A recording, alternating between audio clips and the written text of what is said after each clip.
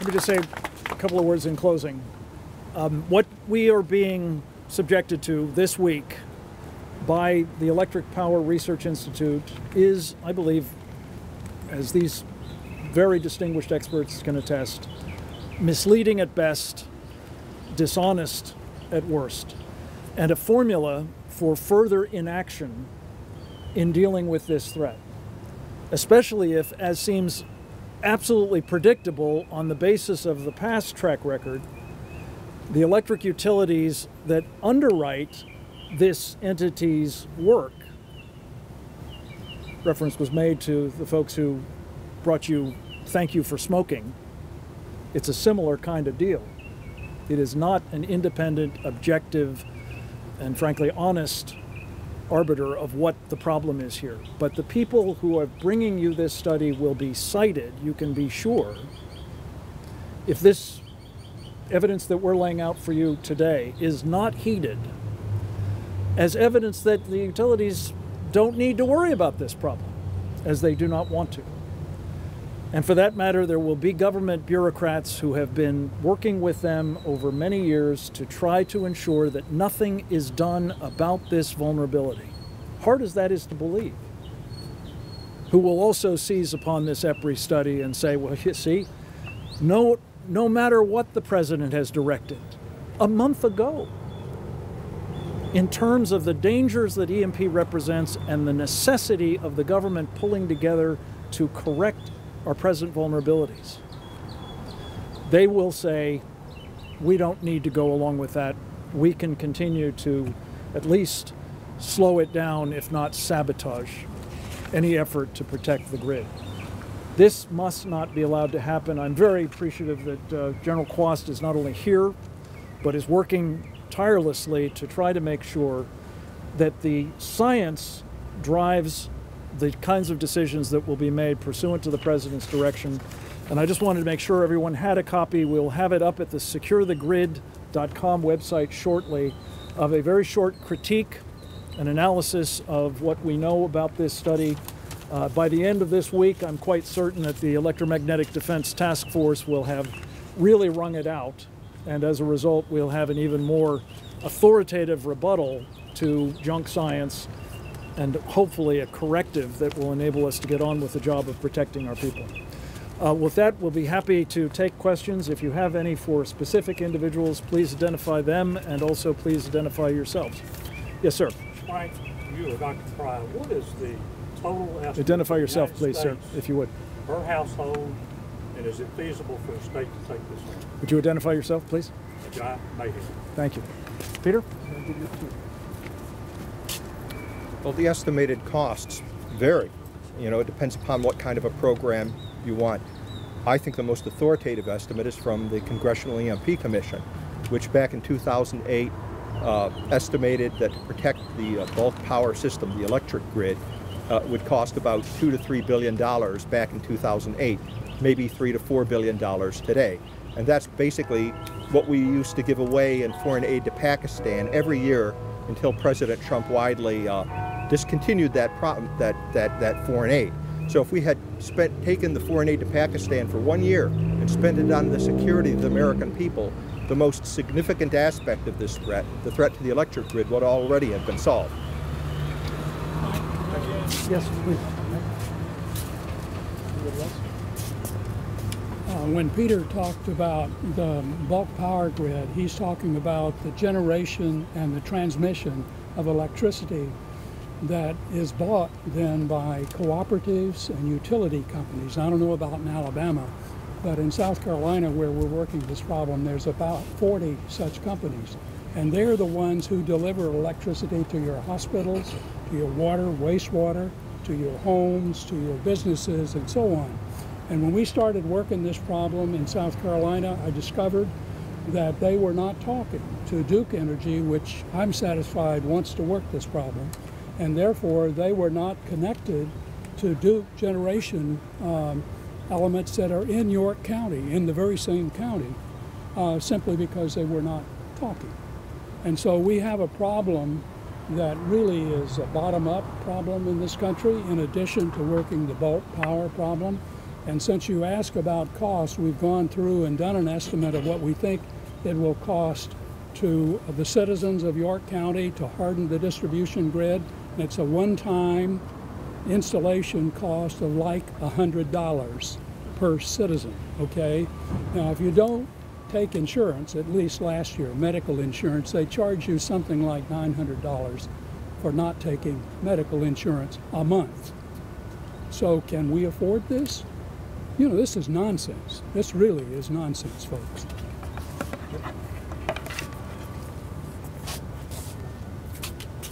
I shouldn't give this a total because I worked it out one time and I don't have it with me. The other end. And I don't have it with me. But if you are in the habit of drinking a venti mocha latte every morning and you are willing to cut back to just a plain cup of coffee, the 350 million Americans, more or less, many of whom drink coffee, basically pay for what you need to undertake. We are not talking about a huge expenditure for this at all.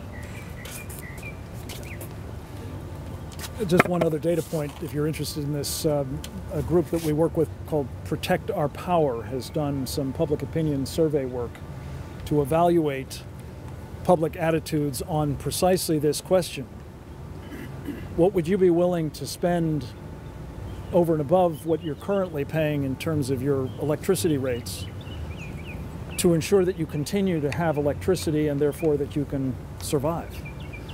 And not surprisingly, most Americans were very supportive of this. I don't have the specific data at my hands, but what they found was that if you asked, would you be willing to pay $5 more a month, there was a strong plurality.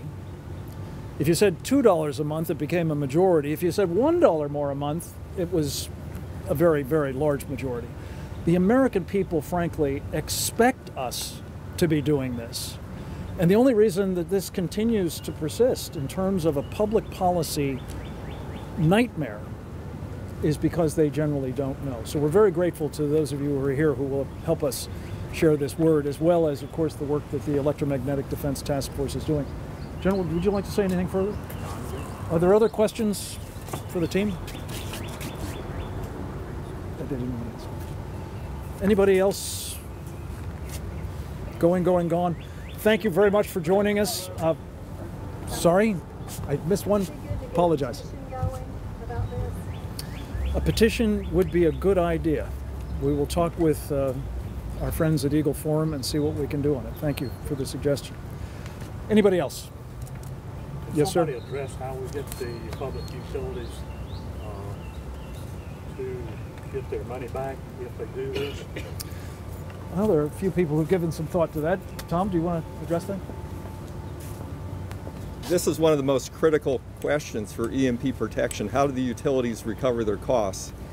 It's especially a concern for generation plants, because in about 2/3 of the United States, the generation plants sell their electricity in a competitive market, and there is no ready mechanism for them to recover their costs. They unfortunately have a tendency to oppose some of these protections. And it's not just EMP security protections, but it's other protections as well. You can even see, you will see in this EPRI report that the EMP vulnerability of generation plants was completely left out of the report. In the other third of the United States, there are regulated electricity, regulated utilities, and those utilities also have difficulty in going in front of the PUCs, the Public Utility Commissions, because the Public Utility Commissions often don't have sufficient recognition of the EMP threat. That's why this kind of forum is so critically important, to inform not only the public but the Public Utility Commissions about the gravity of this threat and how it needs to be addressed. Thank you for that question. Just one more comment. How many of you know who Senator Ron Johnson is? Anybody? He chairs the Senate Oversight Committee on Homeland Security. He cares about this problem. And so when you think about petitions and all the rest, you might put on your list to to tell your senators to talk to Johnson about this. I spoke to him some time ago about the cost issue because he's a businessman. I don't know whether he's going to stay beyond this term, in fact. He doesn't like Washington any more than I. He thinks the place is dysfunctional. And he said to me, I told him, we're getting close. He said, you tell me what you think it will cost, and if you can defend your cost estimates, I will lead the fight in the United States Senate to get the feds to pay for at least their fair share of this problem. So there are people in Washington who will stand up and stand with you, and he's a guy I'd point to who can lead the band. Your chairman of the Appropriations Committee is not a bad place to start either. Shelby, I'm talking to Senator Shelby. Peter Fry? Russia and China are the only nations in the world that have protected their populations and their military forces from a nuclear EMP attack. We've protected some of our military forces, but our civilian critical infrastructures that support the lives of 326 million Americans are unprotected. And we don't know how to keep alive 326 million people for a year with no food and water. You know, this is a problem that the Department of Defense has known about, for decades, but it was deeply classified. Only until in 2008 was, with the EMP Commission reports, has a lot of this become unclassified, and have we started and been trying all this time to try to get the civilian critical infrastructures protected. Now we finally have a president who's had the courage and the vision to step up and do an EMP executive order, and to put out a report, as EPRI has, that tries to defeat the purpose of that executive order, is dangerously irresponsible. They're carrying water for the Russians, the Chinese, the Iranians, and the North Koreans, all who have threatened and laid plans for EMP attack against the United States. I just want to make one quick point on that subject. As General Quast and Commander Hubbard know, the military, as Peter and others have said, has spent considerable amount of effort and time trying to protect key elements of its forces, specifically its strategic nuclear forces. And yet the United States military, based here in the continental United States, is almost entirely dependent for its mission readiness on the civilian grid as well. So this is one of these cases where we are not simply talking about the nation being vulnerable, we're also talking about our defensive capabilities also being potentially at risk. And this is why, as Peter has just said, every bad guy on the planet has been studying what they can do to take down our grid with catastrophic effect. Make no mistake about it. I do want to close if there aren't any other questions. Yes, sir. How close do they have to be to initiate one of these nuclear strikes? Anybody want to take that? 5,000 miles? Sure. Peter Fry? Well, actually, there's a potential threat flying over our heads several times a day. North Korea has got 2 satellites orbiting over the United States, KMS-3 and KMS-4. We don't know whether they're nuclear armed or not, but the EMP Commission was sufficiently concerned because of the trajectory of these satellites and because of their mysterious purpose that they might be nuclear armed for a surprise EMP attack. Those satellites pass right overhead and are regularly centered over the center of the United States in the optimum location. You could also do an EMP attack off a freighter. The North Koreans and the Iranians have both practiced that scenario, and that would keep your fingerprints off the attack. That's one of the other dangerous things about EMP. You can do the attack anonymously. You know, it takes down radars and satellites that are necessary to identify who attacked you. And that makes it a great temptation to all the bad guys in the world, because deterrence may not work against them. We may not know who attacked us if you do an EMP attack. And in fact, if we get to a situation where Iran gets nuclear weapons, as it may well already have them, according to some experts, we're going to face a false flag kind of a situation. The Iranians would love for us to think that the Russians made an EMP attack against us so that the great superpowers, the great infidel powers, would wipe each other out. This is a much more dangerous, much more complicated kind of a scenario we're engaged in, where traditional deterrence theory that worked during the Cold War probably isn't going to work in the future when you have multiple nuclear actors and the possibility of doing an EMP attack that would enable you with one weapon to win a war. I just want to stress one thing that Peter made quite clear, but there's one aspect of it that I think is really important. If you read the papers and listen to the press or listen to television about these issues, it sounds as if what really, really matters is range and accuracy for a ballistic missile. And once you have something with a lot of range that could reach the United States, once you have something that's accurate to within a few hundred yards, let's say, that's the problem. No. That's something that you'd pay attention to if you were launching an intercontinental ballistic missile from North Korea all the way over the pole to hit Washington, D.C. And you care about the accuracy and you care about the range. For EMP, you don't care about either one.